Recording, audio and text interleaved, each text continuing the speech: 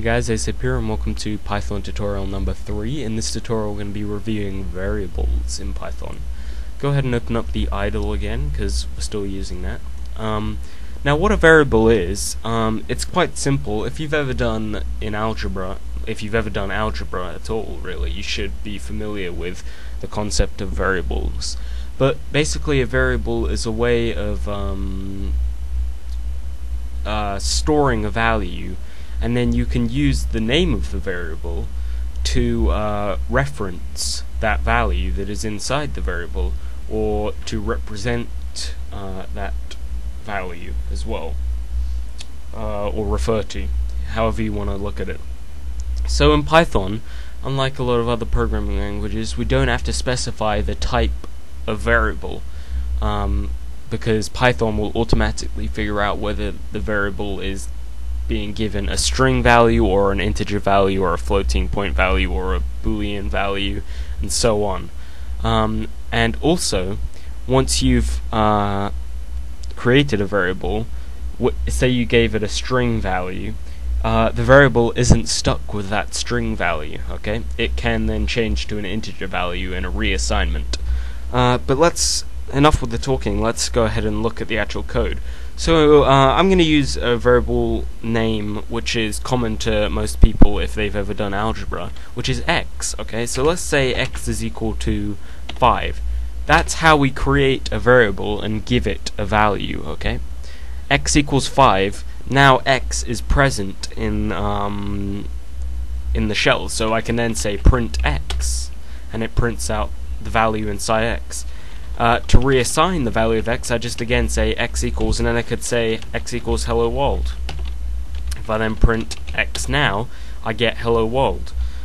So those are two types we've already seen, which are integers and strings, and as well as integers and strings we've also seen floating point values. Oops, print x, there we go. And one value that we haven't seen yet is boolean values. I talked about this just before, and you may not have known what I was talking about because I haven't covered what boolean means. But a boolean value is basically true or false. So, and in Python it has to, the true and false have to be capitalized. If I put false in lower caps, you see it doesn't turn purple because it has to be capitalized. So if I put x equals true and then print x, I get true, okay? We haven't, actually I won't talk about that now. No, I won't talk about that either. That's most of what variables are. I'm just going to cover some more tidbit things about variables. So if I have another variable called y equals 10, and I'll reassign x to 5, we can then say print x plus y. We get 15. But the values inside x and y don't change. We're just seeing what it would be like. If we want to change the values inside x and y, we could say y equals x plus y. And then if I print y is now 15. Okay. Now, when you do this here, y equals x plus y, there is a way to shorten this, because essentially y equals x plus y is just adding the value of x to y.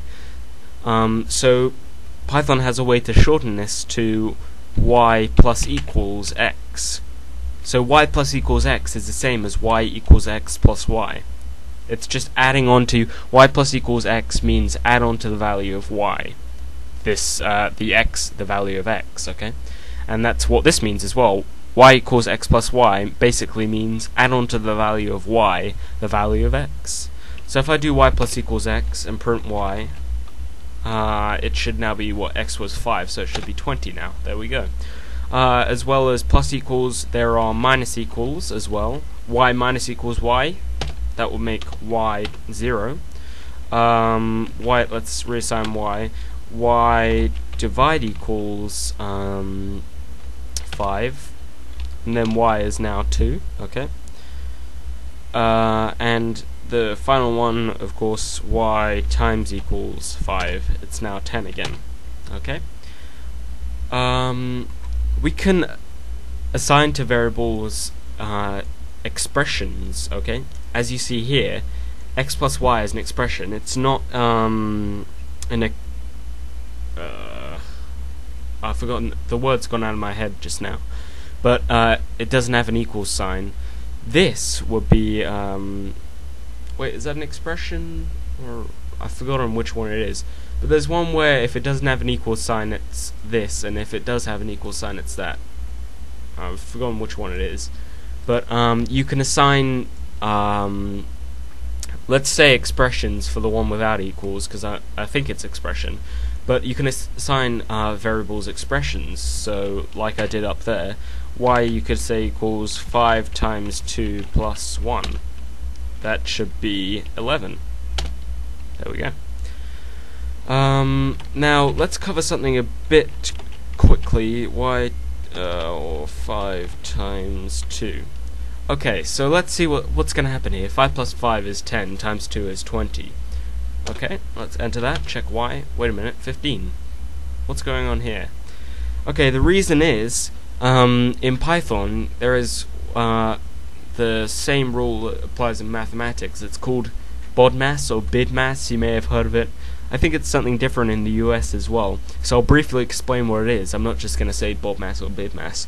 But it's basically the order of what gets done first.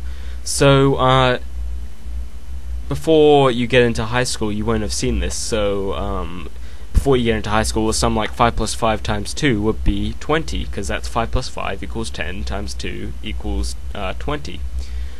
But when you use BIDMAS on this, we actually have, I'll just write out BIDMAS and I'll tell you what each letter means. So the B stands for brackets. So anything that's between brackets is always done first. The I stands for indices, which means stuff like powers, okay? So this to the power of 5 or something, that would go after brackets, but then before the next one. So the next one is D equals division, and the next one is M equals multiplication. Now D and M are actually on the same level, okay? So if we had, let's just if we had something like, if we were to write out what level each thing is on, it would be BIDM and then AS. So brackets come first, then indices, then if you have both division and multiplication in the sum, then you do whichever one comes first. So if there's a division and then there's a multiplication, you do the division first, because they're on the same level. And then finally addition and subtraction, again on the same level. So in this case, we have an addition and a multiplication.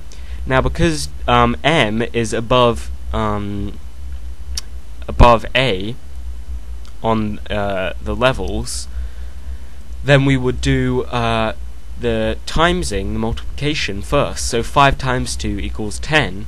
So now our sum becomes, let me just get rid of this quickly. So first we have 5 plus 5 times 2. Then we do the multiplication. So now we have 5 plus 10. And 5 plus 10 equals 15. So then we have 15. And that's basically how it works, okay? So I think that's just about it for this tutorial, guys. If you have any questions, leave a comment, send me a message, a PM that is, on YouTube, send me an email, or use a contact form on my website. Over and out, guys.